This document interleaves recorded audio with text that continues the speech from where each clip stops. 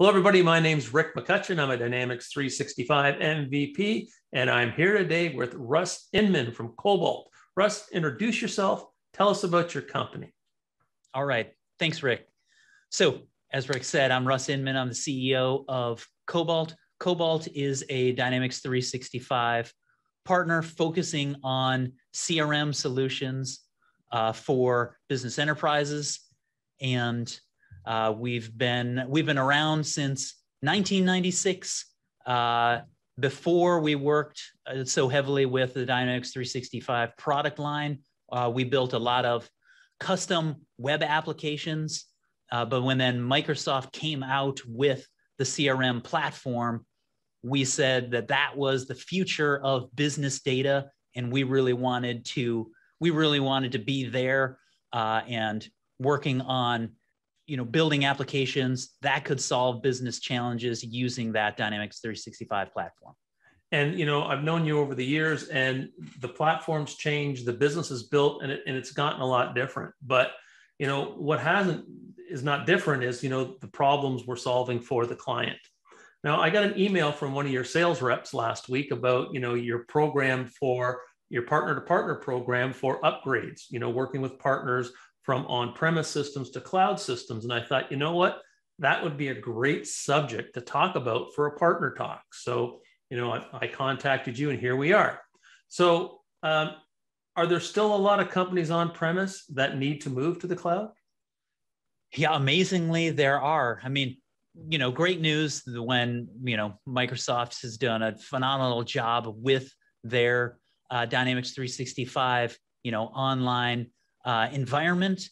But because the product's been around for so long, there were a lot of people that started with an on-premise solution, and because it was working well and doing what they needed, they have not found the need yet to migrate to online. But with all the new tools and technologies around the Dynamics 365 platform, with Power Platform and marketing, all of those great, marketing and sales tools are now out there, but they really need to leverage the power of, the online platform. And so we've seen a lot of organizations that now saying the business case is there. I now need to, take the time, money, and effort to move to the cloud and take advantage of all those new technologies. Okay. So, I do a lot of work with new partners. And actually, I do some work for one of the distributors, and we train new partners on how to become business application partners. And the coaching I do is they come to me and they say, Rick, I've got a customer and they've got 200 people on premise, and this is going to be my first project, and we're going to move them to the cloud. And I say, whoa, slow down, right? This may not seem as easy as you think it is. So take us through some of the scenarios and some of the issues that someone who's been on premise for a decade needs to think about when they're moving to the cloud. Yeah. Well, I mean, you've got the first thing that you've got to think about is the data that's in the system itself. So do you need all that data? Because when you move to the cloud, data does cost something. Whereas on premise, maybe you're saving, huge attachments in your database and you're really bloating the size of the system, but it's not really necessary. So think about what data is in the system that you do need to run your business, what may be nice to have, and what is no longer relevant. We see a lot of organizations that say, we did something back 3-5 years ago. We're not using that part of the system anymore. Don't migrate that data. You're only causing yourself headaches by, migrating data that's not going to be necessary. And this may be the best opportunity they have actually to cleanse that data. Clean it. Yeah, absolutely. This is a great time to clean the data. So see what you're using, look at that data, see what you're using, et cetera. The second thing, I mentioned earlier was integrations. So what the Dynamics 365 platform is a great platform. And the reason people are using it is because there's so many integrations, so many third-party tools, so many add-ons that you can use.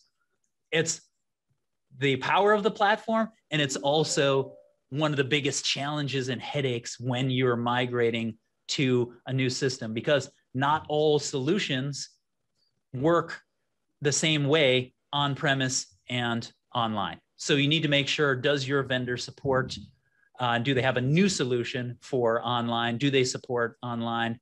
If not, maybe look at a different solution. But those third-party integrations and third-party add-ons are a big, big key, because that's what makes the platform so powerful, but that's also what makes the upgrade so complex. So also, if I'm dealing with old customizations, they're different than the new customizations. Absolutely. So does your tool help with that migration? Yeah, so we can do some mapping for you there, and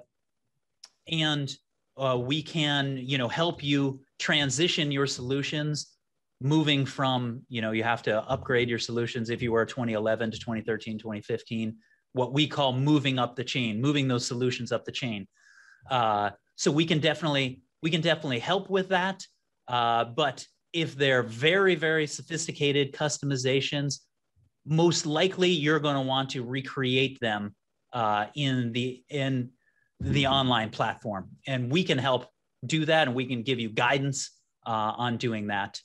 Okay, so if I'm a partner and I don't normally do Dynamics projects like the one I talked about, they can come to your organization and you can outsource the upgrade for them?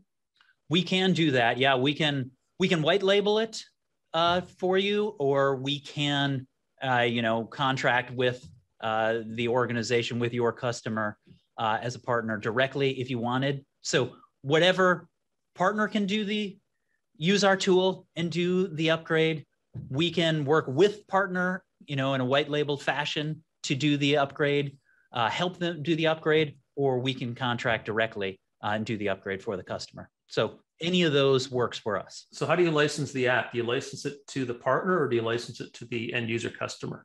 We license it to the partner. So the partner, and it's licensed on a per upgrade basis. So each upgrade, you just buy an upgrade for one organization, and just because we're talking about data, it's very important to know where your data is going. So all the data is being transferred on premise into Azure, and then from Azure into D365 online. And then we have it set up so our Azure apps run in the region in which the data migration is happening. So if it's in Canada, we'll deploy Azure apps in Canadian data centers. If it's in Europe, if it's in Asia, we'll put it wherever the source data is coming from, so that you don't have to worry about data moving to another region and causing any concerns about that. Okay. Russ, thank you very much for your time today. I really appreciate you giving us an update on what's going on with Cobalt and your upgrade business. Are there any other apps that you're working on for Dynamics 365? Yeah, we've got, Dynamics 365 and Power BI play so well together. We're working on some additional, features and functionality to really make that suite even more powerful. So definitely look for that in the future, because the power of business is in the data, and being able to visualize that and get business insights from that, from your CRM data. That's what's going to give people the edge in the future from a business perspective. So we're putting a lot of investment into some new things coming out in that perspective. Okay, Russ, thanks for your time today, and we'll be talking to you in the near future about Dynamics 365 and Power Platform. All right. Thanks, Rick.